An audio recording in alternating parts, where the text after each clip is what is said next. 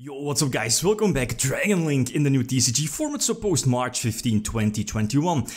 You know, Dragon Link is pretty much untouched, LP is still there, PC is still there, and Konami decided to give back the Dragon Buster for the Buster lock. Even though Union Carrier is gone, which, you know, was a big tutor to get it. You know, I will kind of lock your opponent out of the duel, at least out of their extra deck, which, again, like, kind of bypasses stuff like Dark Ruler no more, you know, and put up stuff like Boral Savage to negate Lightning Storm, evenly matched, which, again, are direct outs for the Buster lock. It makes things much harder for your opponent to, again, come back, especially if you're playing Dragon Link as it was before, in our quote-unquote old format. The deck is untouched, made some small changes to Gabriel Nets, his first place deck is from the LCS a couple of weeks ago. But, I mean, obviously it needs more testing, more optimizing. Again, the format is a bit different. Not running too many hand traps, not sure if it's needed, but again, it's just a little shorter video compared to previously, but I mean, it's still Dragon Link, it does the job well. You're playing so many extenders, the deck is still the same, the deck has the capability to play through multiple hand traps, to play through Nibiru with Helki, using the token for Helki. It's insane, forcing an early Nibiru because of Appaloosa or the Savage. The deck is still bonkers, right? And keep in mind, and that's a big difference, is that now you do have access to the Buster lock to basically shut down your opponent from using the extra deck. So what's the thing is that there are a couple of ways to kind of search your Buster lock, or, you know, like send it to the graveyard. You have the what is it called? The Buster Whelp, the Link 2.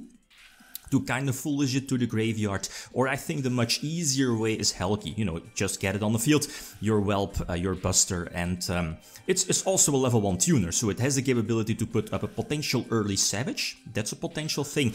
With like any other level 7, you're running multiples of that in your main deck, or and that's the thing, you could use it for LP, PC, whatever, right? Keep extending your plays. Now the thing is that you might ask, is that how are you going to equip your Whelp from the graveyard, your for the Buster lock?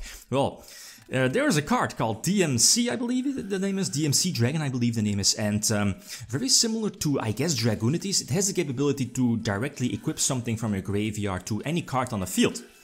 Well, there you go, and LP is still there. LP has the capability to tutor out that dragon from the deck, and as you saw, the getting out like the Buster lock how it was before is child's play. It's pretty much the same as it was before, you know, but maybe a little bit less flexible, because before we had Union Carrier, which was accessible super easy. Now it's a bit harder because of DMZ.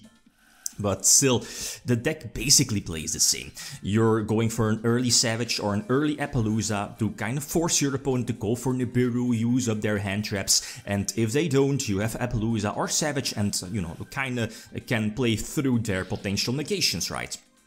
That's the thing, people might drop down on the amount of hand traps, but if they see Dragon Link is still, if not the best deck in the upcoming TCG format, then yeah, people need more hand traps. Here I might have, you know, could have played it a bit different, you know, sacrificing Pisty, maybe with Striker, or, you know, going for Striker, and eventually going for a rank 8 Exceed play as well, but I mean, it doesn't really matter too much. The last example, again, playing through Nibiru, but again, that's something that's not different. Romulus is still strong, either Ravine or the extender in the form of a Dragoon, not Dragoon, a Dragoonity monster, and that's, as I mentioned before, DMZ Dragon is not a once per turn effect, so as you saw, you can reborn it like twice, for example, or special summon it from your deck with LP, equip something, maybe the Dragoonity card, and unequip for an extra body, so very similar to how Dragoonity works, right? A pure Dragoonity deck, like what happens here, equip the Dragoonity, yeah indeed, unequip for the potential extra body, and then, you know, you can use your DMZ for Pisty, and go from there, eventually reborn it, and, you know, equip with Buster Whelp, and that's again what happens here. So again, not once per turn. You see, it's that easy. And the thing is that your opponent, okay, if they have Dark Ruler, okay, that's fine. The Buster lock is still there. Your opponent needs more answers for that. So playing this was only Nibiru, obviously, right? But as you know, Dragon Link has the capability of playing through Ash Blossom, through Gamma, with Nibiru. Also, if your opponent has that, they definitely have the capability to do that because of their multiple extenders, and that's just so scary. And keep in mind, now that, well, maybe if you are Nibiru'd your opponent's Dragon Link deck before in our current format, I guess you know, you didn't need to fear a potential Buster Lock, but now you do. that's the big difference.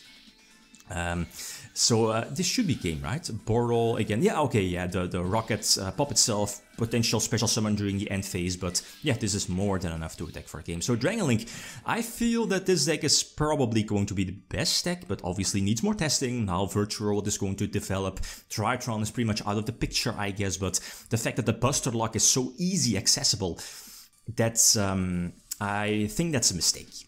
Okay, guys, that's it. Thanks for watching. Feel free to leave a comment or like if you enjoyed the video. Lithium signing out. Peace.